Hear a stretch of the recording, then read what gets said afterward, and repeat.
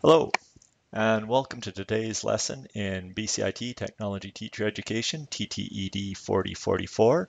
This is our structures class, and it's also in an engineering context, something that would be known as a statics class. And Anyway, we're going to be doing some calculations and figuring out how to keep buildings and structures and trusses and bridges in one place. And last week we had an introduction where we talked about forces and moments and vectors and how to break a vector down into its component vectors. So if you've got a vector acting at an angle, you can get the horizontal and vertical components of that vector. You do the little vector dance here, horizontal. Jason doesn't dance very well without practice. Lots of practice. Anyway, so today we're going to be doing some calculations here, and then we're going to wrap it all up by looking just down below me right there, and you'll see a website called JF Matrix that's going to help us check to make sure that we're getting all of our answers correct. So the other thing I wanted to take a look at is the notes that I'm going to be using today are available for students in the class to go online to D2L, and you can download those notes so that you can follow along. Go into Desire to Learn, our learning management system, and on the week 2 setting, you should find both some lecture notes that look something like this, and also some problems to do that we're going to take a look at the end of this presentation. Okay, so we talked about breaking things down into component vectors. And really, I've been trying to find that there's a perfect video out there on YouTube of somebody who sets up a zip line between a tree right here and a tree right here, and they go down over top of a water hole.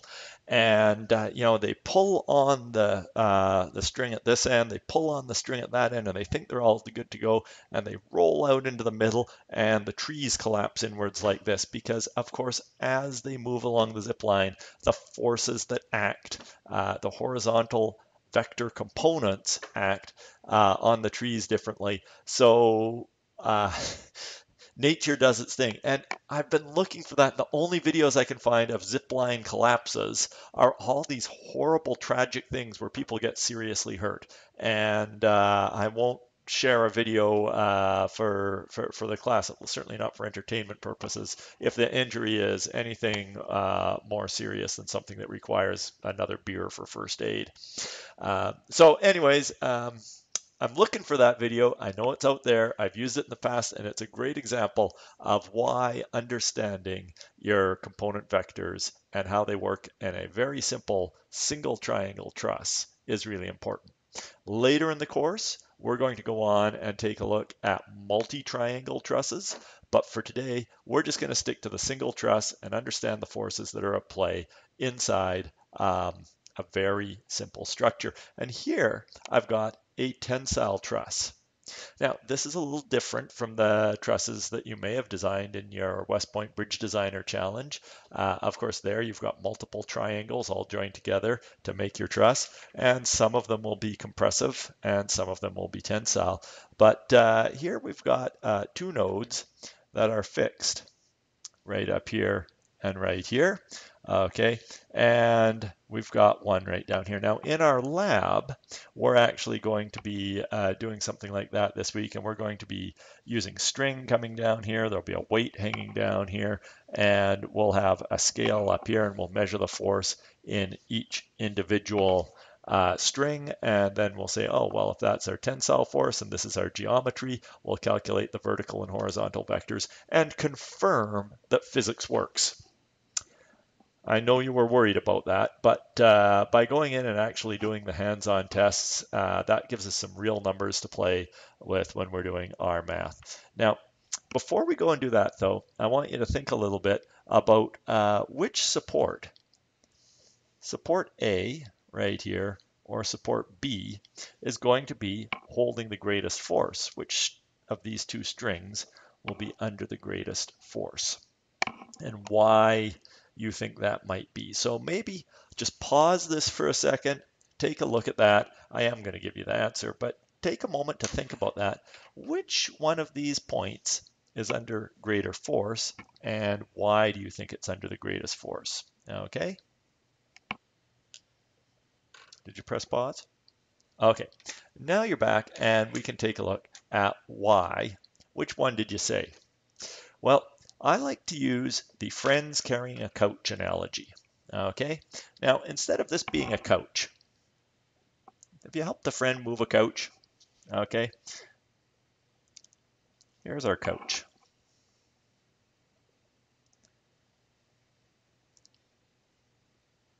Very nice IKEA couch, right? There we go. And here's one person at this end holding that.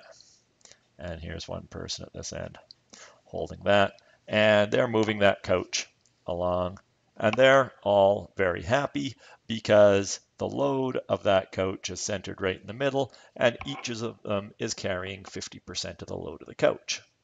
Kind of makes sense, right? It's just a dead load right in there. But then the third friend comes along, and the third friend is not so helpful. Third friend comes along and sits on the couch right here, applying a force down right there.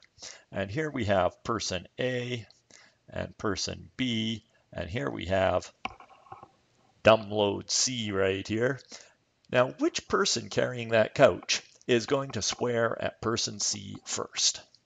Well, obviously the person who needs to get the furniture moved is going to swear at person C first, but assuming they're all independent and equal parties in this thing, I've got a sneaking suspicion that it's going to be person B swearing at person C first. And there's a good reason for that, and that's because since person C is closer to person B, more of person C's weight is being borne by person B right on there. So person B has to work a little bit harder and support more load. And this applies to this structure right over here, because you can see that loads C, point C, where the load is being applied, is closer to B than it is to A. So just as the person sitting on the couch is closer to B, okay, and therefore B is supporting more force, node B is supporting the greatest force as C is closer to B. And when I say closer, I'm talking about in the horizontal context, because we've got to balance this off, and we say, what load do you expect to see at point A, and what load do you expect to see at point B? Well, right now, or which string is under the greatest tension? I should answer that first. Well, if we think this one is supporting the most load, then I think our string BC, B as the greatest load.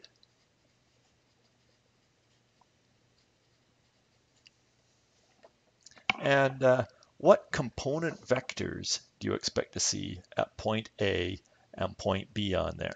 Okay, so now to take a look at this, and this is before we start calculating things in here and figuring it all out and explaining why it's all happening. We also want to take a look at what's going on right in here. So we're going to have a force acting on A, and that's going to be being point C is pulling down this way. And we're going to call this F AC.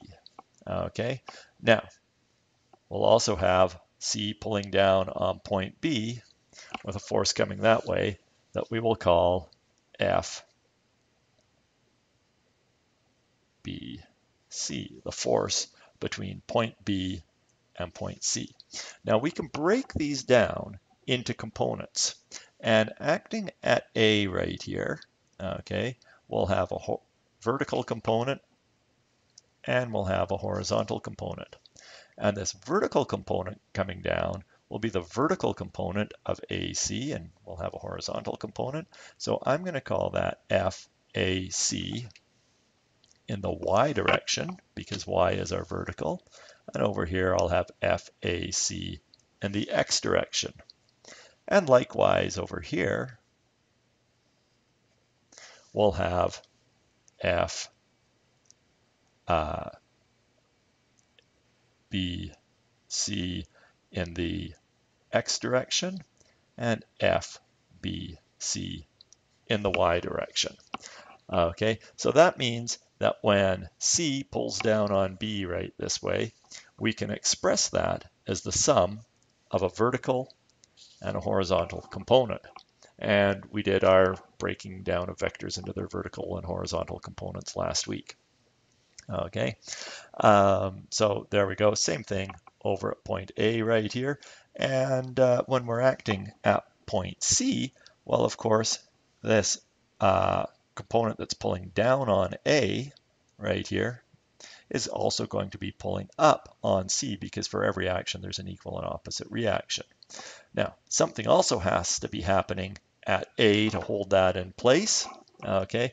And we're going to call those reaction forces. We'll talk about those in just a moment. So we expect to see at point A, F, A, C, X in the horizontal and F, A, C in the Y, okay? And at point B, we would expect to see F, B, C in the X direction and F, B, C in the Y direction. So we've got the main vector and then its components. And it's really important for solving this problem to be able to break things down into components. Okay, and there we've got that drawn out on the second page, simplifying it a little bit. Now, since we know that's going to be happening right there, when it comes time to start solving the truss, we need to know a couple of critical things that are going to happen in any truss. Now, one of those is that the sum of all the forces is going to be equal to 0, and the other is that the sum of all our moments is going to be equal to 0. So in other words, if the sum of our forces doesn't all add up to 0, then our truss is going to start accelerating off in some direction or the other. It's going to go up or down or sideways. So we need to make sure that they all balance out to 0. And if the sum of our moments doesn't add up to 0, the truss is going to start rotating somewhere and it's going to spin around out of control, and it will no longer be a static structure. It will be a dynamic structure, and instead of studying statics, we'll be studying dynamics and kinematics. Instead of civil engineering, it'll be mechanical engineering. There's an old saying, civil engineers build targets, mechanical engineers build weapons. Shop teachers, we build cool stuff. Sometimes it's a target, sometimes it's a weapon. I think you can break the world down into more than just targets and weapons, but anyway, let's take a look right here. And we've got some calculations that we can go through to make sure that our structures are going to be balanced. Now, I almost always start, okay, with the sum of our moments being equal to 0. Now, there's a few little things that we need to take into account when we're doing this calculation. And I'm actually going to grab a separate sheet of paper and just expand upon them a little bit for us here, okay? So when we take a look at this truss, we've got a point right here that we call A. We've got a point out here that we call B. And we know that there's a distance between them. And in the middle, we have this point C. Now you'll see what I've done right here is I've completely flattened this structure. And you can get away with that for your moment calculation so long as all your forces are perpendicular to that member. Okay? Because the only time you can calculate a torque is when your force is perpendicular to the distance that you're looking at. And we know that this end and this end are secured and they can't be rotating. And we know that there is a load of 100 newtons acting down at point C right here. We also know that the distance from point A to point C is going to be 60. Could be centimeters, could be millimeters, could be miles. Be a big truss if it was miles. And we know that since the distance out here is 40, that if we want to take a look at the moments about point A to keep it from pivoting about point A right here, because it can't be pivoting about any point in order for it to be a structure, we know that there's a moment arm of 100 from A out to B. So now when we go to calculate this structure, we've got a torque or a moment pushing down this way, and the amount of the torque right there is 100 newtons times 60, we'll say, meters.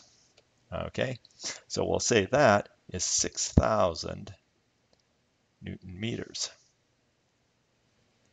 And counteracting it, we've got a force coming up that way. Now we don't know what the force is going to be coming up this way just yet. All we know is that 100 times this force coming up this way has to equal 6,000. So we can say that we've got F reaction, the reaction force at B,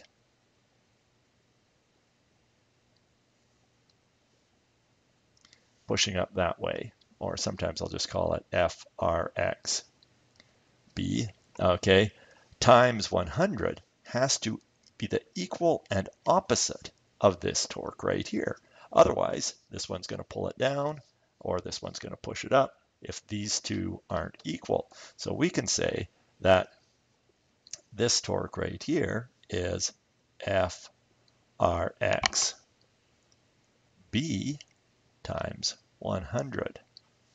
And we know that this moment has to be the same as this moment. We can say 6,000 Newton meters equals FRX B times 100, which means that FRXB, divide both sides by 100. Okay, FRXB is going to equal 60 newtons. So I go through and do that calculation right down in this bottom corner here, but that corner ended up getting cut off and missed a few of the diagrams right down there. But what that means is that we're going to have, pushing up right here,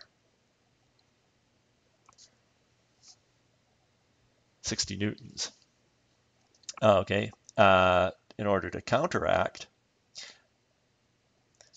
what's pulling down on here, our vertical component right in here that we said was going to be F, B, C, Y, because we're going to have vertical and horizontal components acting in there.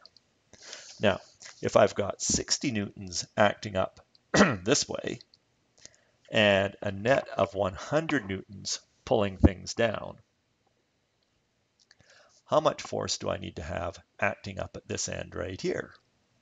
Well, in order to have 100 newtons balanced out right here, I'm going to have FAY, the force acting up there, equal to 40 newtons, because our 40 plus our 60 has to equal 100, and that's what I calculate out right down here. Sum of our forces equals 0. Okay, sum of our forces in the x has to equal 0, meaning that the FAX there has to equal negative FBX. We'll figure out what those are in a little bit. And the sum of our forces in the y direction has to be FAY plus BY plus the load. We take away 100 newtons because the load is pointing downwards, and you do your math, and FBY equals 100 newtons minus FAY. We figured out FBY was equal to 60, so 100 newtons minus 40 gives us our 60. So now we've got our triangle coming together a little bit right here. We can see we've got 40 newtons here, 60 newtons here, and that satisfies the couch arrangement right here, because if the couch had the person 60% of the way that way and 40% of the way right there, this person's actually going to get 60% of the load, and this person's only going to get 40% of the load. So person B will swear first, using our couch analogy. Alrighty, moving on to page 3 right here. Here we go. We have that same equation that I just sketched out for you right here. We flatten everything out because it's a solid structure and we're interested in the forces acting at right angles. And we go through and do it again and derive our 40 newtons and our 60 newtons right here. Forgotten that I had that on the next page. All right, now this goes through and calculates it all out and gets us off to the starting point where we're going to take a look at what forces are acting in these strings right here. Okay, and we need to know to calculate that what horizontal components we're going to have acting at A and B. We've got the vertical components all balanced out by this point. Okay, let's take a look at the horizontal components. Now, we're going to zoom in on point A, okay? And there's a few things that are happening at point A. So we've got AY, which we calculated had to be 40 newtons acting on the overall structure. And in fact, this is something that I said we'll call the reaction force.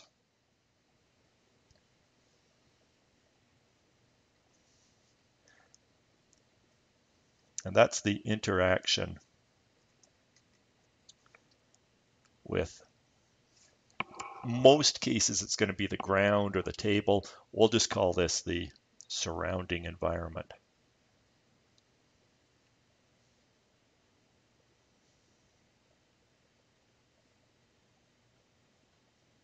Okay, there is some structure or element that is holding this point fixed in place, and to hold it fixed in place, it must push upwards with 40 newtons right there. Okay, and what we're going to do is, excuse me. What we're going to do is we're going to take a look at just node A right here, and we're going to figure out everything that's going on in node A. So we've got this force right here that's acting up that we know has to be 40 newtons. Okay, now we do have a line coming over from point C over here that's going to be pulling this in this direction as well. But we also have FAX. Well, that component is going to be, well, in this case, sorry, we don't have a line running across. I'm solving a different truss right there. The reaction force here is also going to have a horizontal component holding it this way because our string is pulling it down this way. So FACX, okay, is going to be pulling it that way. That's the horizontal component of FAC right here. That's being pulled down this way. Okay, and we're going to have FACY pulling it down this way. Now, in order to keep the structure from rotating, we had to have the sum of all the forces add up to 0. In order to keep each individual node from moving, we also have to have the sum of the forces at each node add up to 0. So if the ground has to push up with 40 newtons right here, that means this string has to pull down with a vertical component also equal to 40 newtons on here to balance out those vertical components. Now, we know this is doing it at an angle, so we are then able to figure out, using our vector components, what the horizontal component is going to be right in there.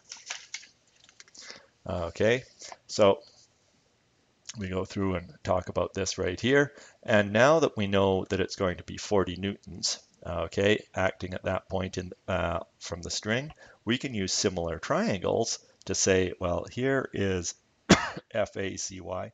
This is our total FAC acting down in this direction.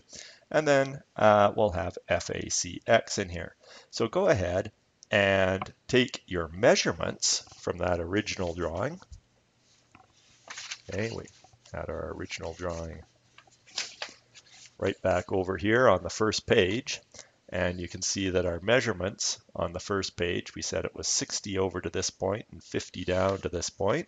So from A is 50 down and 60 over. Okay, that was what was on the first page right there. And that allows us to do a Pythagoras calculation and get 78.1 millimeters for our hypotenuse. Using similar triangles, okay, we know that ACY and the 50 millimeter side are the same part of the similar triangle. So the ratio between FACY and 50 millimeters is going to be the same as the ratio between FACX and 60 millimeters, and the ratio between FAC and 78.1 millimeters over there, the size that we calculated for the hypotenuse. Now, there's a number of ways to go through and solve all this. I like to find the ratio and say that if 40 newtons to 50 millimeters is 0.8, then I can multiply this distance by 0.8 to get 48 newtons, this distance by 78, this 78.1 by 0.8 to give me 62.5 newtons. So what we'll be looking at in our final structure is if FACY is the 40 newtons that we calculated, okay, then FAC, our total structure, is going to be 62.5, and FACX is going to equal 48.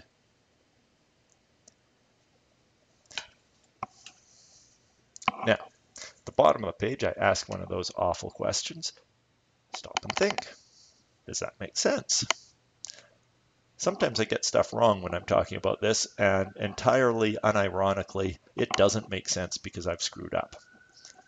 I think I've got it right this time, and it should make sense that this is greater than this because this distance right here is greater than this distance right here, and our longest distance has the highest force in it. You know, if you check those things and you understand what you're doing, then sometimes when you make a silly math error, it stands out. And it's always good after you do a math calculation to stop and say, is that going to make sense? Does that balance out? Does the longest side have the greatest force in it? Does the shortest side have the shortest force in it? And if you really want to check, you can do Pythagoras and check to make sure that 40 squared plus 48 squared equals 62.5 squared. Because triangles are triangles, and Pythagoras, even after all these years, is still right, despite what his partner may have told him. Okay, so sure it does, it makes sense. And there is our triangle with all the dimensions in there. Everything is proportional to the dimensions of the triangle. The forces are proportional to the dimensions. Okay, now the longest side of the triangle experiences the greatest forces. Now we're going to come in here and we're going to solve for point B. Okay, we just solved for point A. Let's take a look at point B. And over on point B, we've got a lot of the same forces acting, except we've replaced the letter A with a B. Okay, so on point B, we have BC X, okay, because we've got this string pulling down here, and we call that FBC, pulling in this direction now. We calculated earlier that our reaction force at FB, the force from the surrounding environment pushing up on point B, is going to be 60 newtons. Okay, and we don't quite know what force is going to be pulling over that way, pulling over that way, but it's pretty easy to figure out that the vertical components right here need to balance out. One is pushing up, the other one's pulling down. We calculated that to be 60 newtons. So pushing down, we have negative 60 newtons, and that lets us come up with our similar triangles, just like we did last time. And here we've got point B, here we've got point C. Okay, our measurements, 50 millimeters here, 40 millimeters here, do some Pythagoras, 64 millimeters right there, and scale your triangles.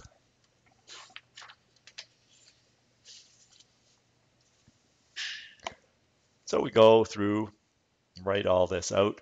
And yes, there are shortcuts. You don't always have to write everything out when you're just doing a quick solution, but I really recommend that you get in the habit of writing things out because when you're explaining to your students what's going on, you want to give them a document of step by step by step processes.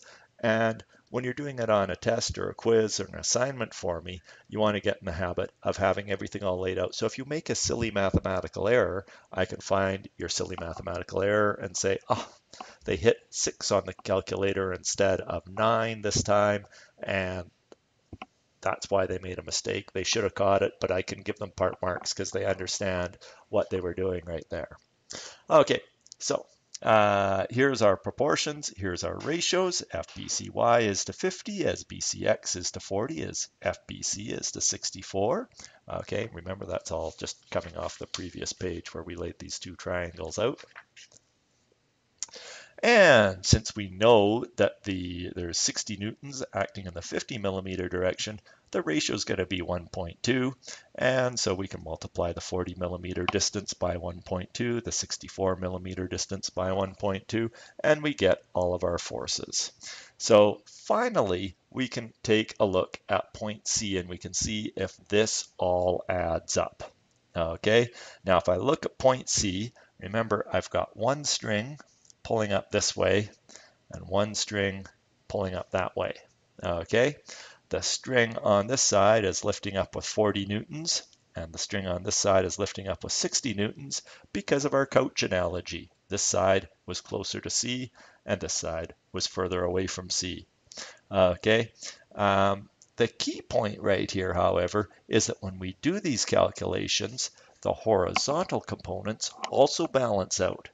Because if I didn't have balanced horizontal components, this part would start to slide to one side or to the other side. So you need to balance out those horizontal components as well as balancing out the 40 and 60 and 100 right there. This gives us an overall structure for our little tensile truss right here, where we've got two nodes tied in right here. And we've got a reaction force of 40 newtons here, 48 newtons of horizontal force being put into the environment. And right here we've got B, 48 newtons of horizontal force going into that environment right there. Now, I said at the beginning that there's a problem if you don't understand how this works and you go and set up a zip line or a slack line.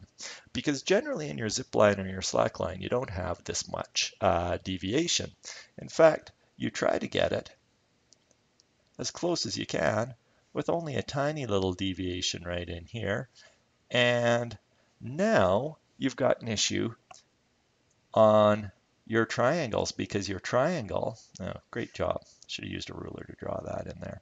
Your triangle right now has a very small vertical measurement right in here, which means that if you've got 40 newtons acting over a tiny little vertical measurement, that you're going to have a big ratio between your triangles, and that means that whatever force is acting in here is going to be greatly, greatly, greatly magnified.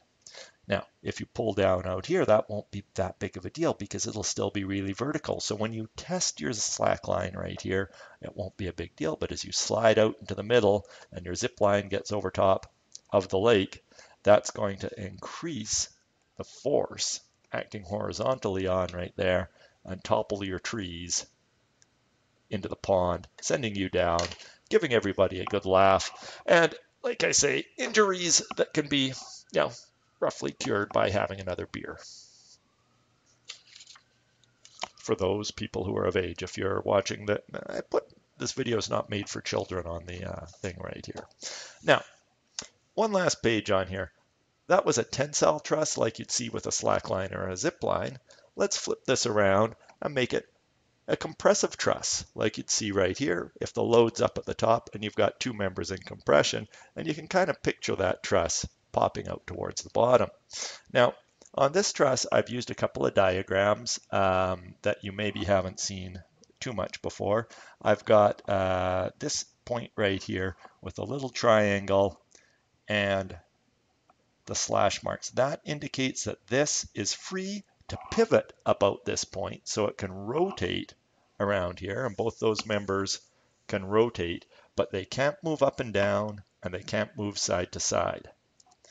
Over here, I've got it drawn in, but with rollers underneath it. Okay, now this is still free to pivot, and it can't move up or down, but the rollers allow it to slide side to side, meaning that the environment will allow it to slide side to side. This member, AC across the bottom, tries to keep it from sliding from side to side. It's important that we have rollers on one end of the truss because that simulates what happens in a real world environment where when you've got a triangle like this acting right in here, it is going to want to bow out towards the bottom. And as you'll recall from material science class last semester, when you pull on something, it stretches. Okay, elastic might only be a tiny little bit of elastic stretching, but there is going to be deformation happening right in there when you pull on it, and there is going to be compression happening vertically when you push on it.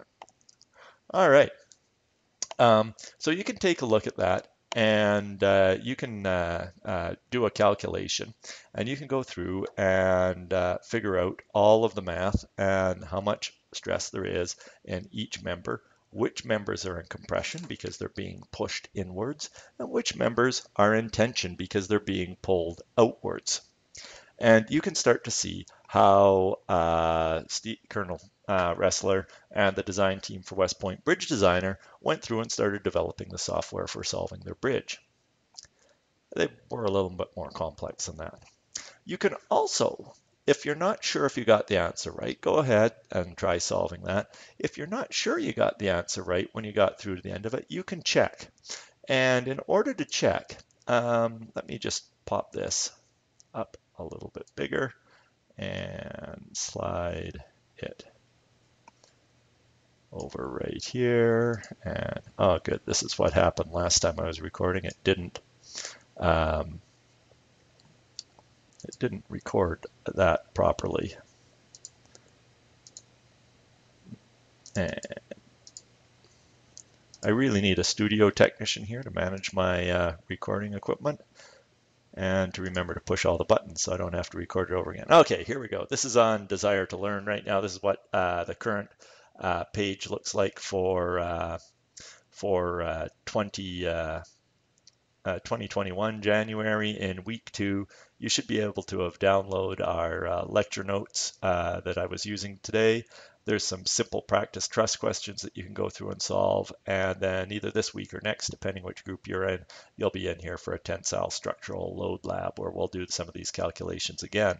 But what I'd like to do right now is take a look at this web page called JF Matrix. And let me just make sure, there we go, I'm recording that. It is full screen on here, so I can switch over here and use JF Matrix. Now, JF Matrix doesn't always have the easiest interface, but it's a site that's provided for free and does allow us to perform a number of structural calculations. So we're going to take a look at how we could go about using it to solve this truss. So when you come to JF Matrix, make sure you click on the truss analysis button. Now, if you've been solving a truss in the past, you can see that your last truss that you solved will pop up through the magic of cookies right here. This was something that we were solving for last year's truss design challenge. And I am going to right now just edit, and, let's see, I'm going to pop a new model in there. Yes, we want to create a new model. Here we go. So in JF Matrix, oh, they've started adding, and I don't know whether they got hacked and this page came in, but a little ad flashes up in there. So I don't know whether that's intentional or a hack or something in there, but if that keeps happening, I may be looking for new software in the future. But JF Matrix, anyways, it's pretty good. Now, the first thing you're going to do in here, make sure you're in truss mode, okay? And if you clicked on the truss button, you should see this little truss icon highlighted in green right here.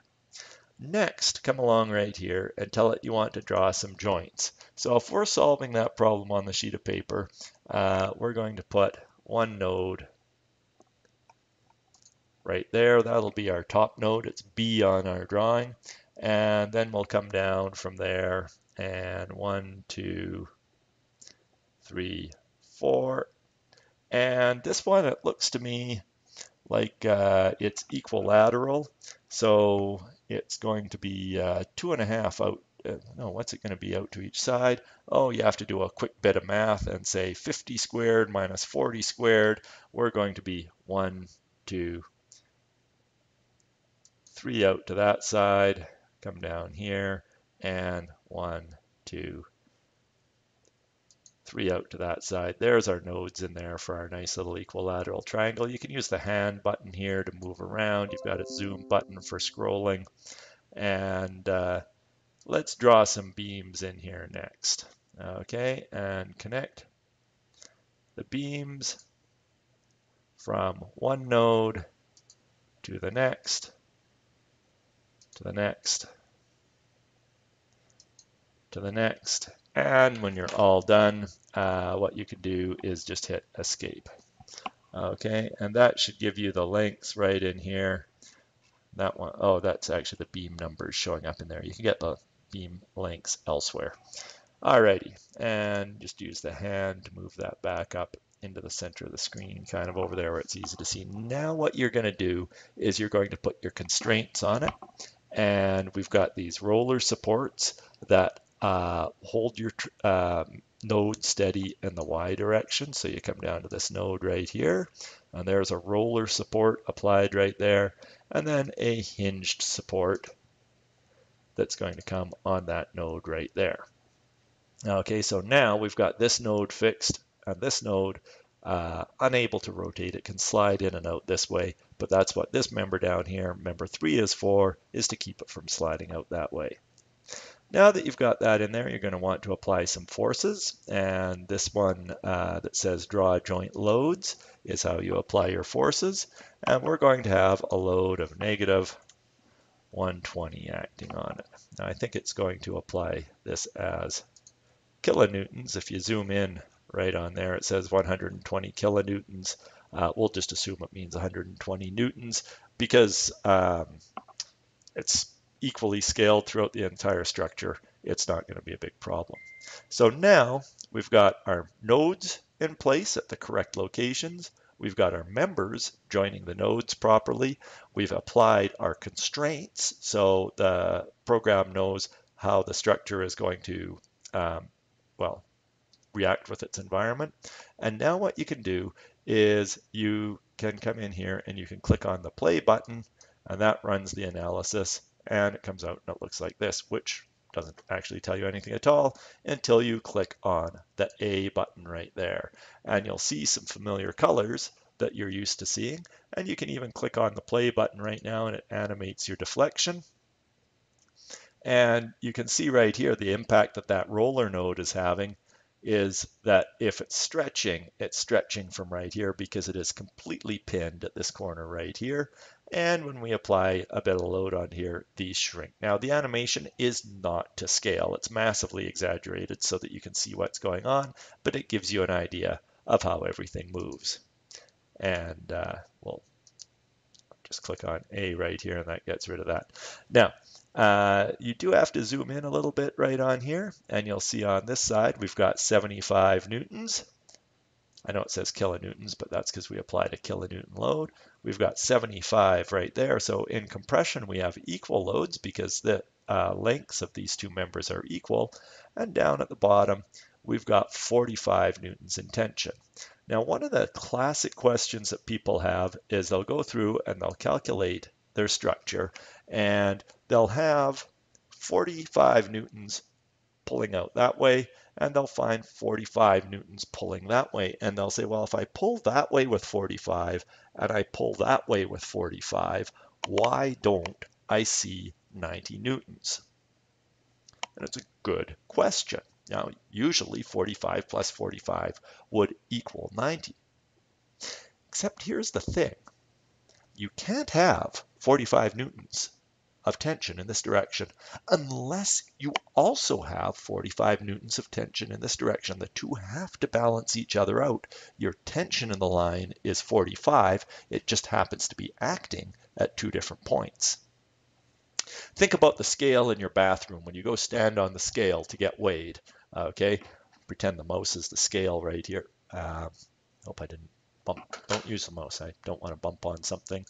And okay, let's pretend my infrared camera is the scale right here. Okay, suitably blobby object. Now I'm going to weigh that pencil, and the scale will tell me that the pencil weighs 100 grams. Probably not the best thing that we weigh on a bathroom scale, but you're standing on top of here. There you go. Person standing on the scale says that you weigh 100 kilograms. That's because your body is exerting 100 kilograms on the top of the scale, pushing it downwards. But you'll notice that the scale's not accelerating downwards. That's because the floor is pushing right back up with a force of 100 kilograms. The scale is only bearing a force of 100 kilograms, even though it has 100 pushing down and 100 pushing back up. That's because you couldn't have 100 pushing down unless you did have 100 pushing back up. If you had 100 pushing down and only 80 pushing back up, then your scale would drop downwards. Same thing when you're looking at something in tension. If I'm pulling out this way with 45 newtons or kilonewtons or pounds or whatever units you want to have, the only way that can happen without this thing suddenly accelerating off to the side is if I'm pulling this way with an equal and opposite reaction. And we can thank Newton for that. He's one of those guys who actually did deserve to get something named after him. He came up with some really cool stuff. Okay, so you've got a problem on this page that you can go through and calculate. You're going to use the exact same techniques that we used on the rest of our document. And if you want to know if you got the answer right, well, we just solved it here in JF matrix. I've also got, let me change my video capture device to, comes back up on top. There we go. I've also got some problems up on D2L for you to solve, and they look something, got them around here somewhere, like this. It says practice trusses at the top of the page right here. Okay, and you can go through, and if you want to get some practice on this, go ahead and download these. I do have answers for all of them, but now that you know how to use JF matrix, checking your work should be fairly easy. You can always drop me a message if it's not coming through and not making sense. I can go through and provide a solution for any one of these, or two, or three, or four. But try solving some of them on your own right here. So here you've got 100 newtons acting down on a structure that is 3 high, 2 meters here, and 4 meters right there. Your first step is going to be to say, how much force do I have acting here and here? And for that, you go back and you say, well, let's do the couch calculation. Okay, and well, I'll let you figure it out from there. Remember, you've got to figure out that the sum of the force acting up here is going to, plus the sum of the force here is going to add up to 100. And you're going to have moments so that this isn't rotating about this way. After that, you're going to take a look at what vectors you have and what component vectors you have, and then you're going to start scaling things up so you can figure out how much compressive force you have there, how much compressive force you have right there, and how much tensile force you have acting in the bottom. Now this one's going to be the exact same thing, except we've really shortened that height. You're going to get a lot more force acting in there because these horizontal members, well, these more horizontal members, they do have a vertical component, aren't as efficient at carrying vertical load as these members right here. On the next page, you'll see that we've got this applied in a slightly different structure. These two joints are pinned to the wall and you're hanging a sign out here at the end. Okay, you're going to have to do the same thing on this one. You're going to have to say, well, if I don't want it to pivot about this point right here, and I've got a moment 500 newtons acting at 9 meters here, then But A, I have to be pulling this into the wall, okay? And the wall right here, you're going to have to do a bit of math because we've got, you're going to have the square root of 10 squared minus 9 squared is going to be that height right in there. So when you know that height right there, you'll have to say that this force times this distance is equal to this force times this distance. Otherwise, it's going to start rotating down this way. Okay, so you can put your pencil on a node, say, where is it rotating, what's making it rotate, and balance those all out. And finally, I've got a slackline question for you right here, and this would apply to a zip line too. And this person causes a tiny little deflection of 15 centimeters after 3 meters. So your triangle right in here is going to be a very, very flat one. Okay, this member right here is not going to be slack at all. It's going to be very, very taut, and you'll be able to calculate how much force is being applied to this tree over here. And when you start thinking about it, and people are setting up their slack lines, you'll see that your slack lines say, don't put it around a high point on the tree.